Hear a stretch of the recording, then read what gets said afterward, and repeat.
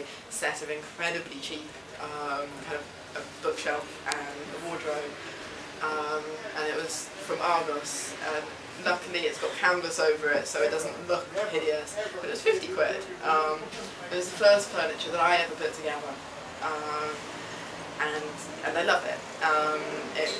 It's not easy when you're quite short to put a wardrobe up by yourself, which I didn't realise at the time, but I did, and it went wrong and I had to start over, and I love the effort that went into something that was so cheap and isn't that pretty, and because of that it's like, I kind of look at it and go, yeah, I live on my own, you know, and it harks way back to the first thing that I bought in the house, the first house that I've been happy in completely in London.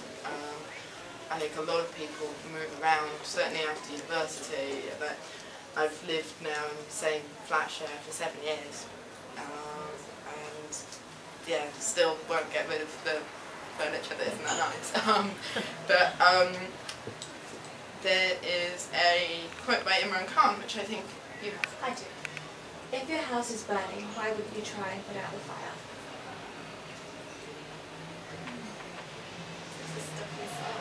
It's not really the house. I mean, the house is nice. I mean, I'm house hunting at the moment, so you know, when you go in a house and go, oh, this is amazing. Had that once, and we didn't get the house we wanted. But I think actually, yeah, you get that feeling, but I actually think it's the imagination of, oh my god, I must have been awesome. Oh my god, I can change that wall, it's going to be amazing. I don't actually think it's the bricks and mortar, it is the stuff that will be beautiful. Why you wouldn't?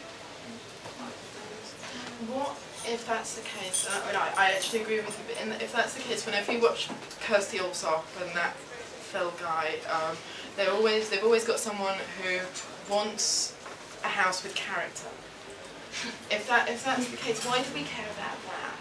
That's true, because actually we're looking for a house with Yeah. character. You go in those modern boxes and I'm like... Absolutely. It's uninspiring, I think that's the point. It's actually like, there's nothing here that's got any history or any emotion, like a, you know, 4 walls and a door, it's the same as all other houses down the street. Not inspiring. Quite nice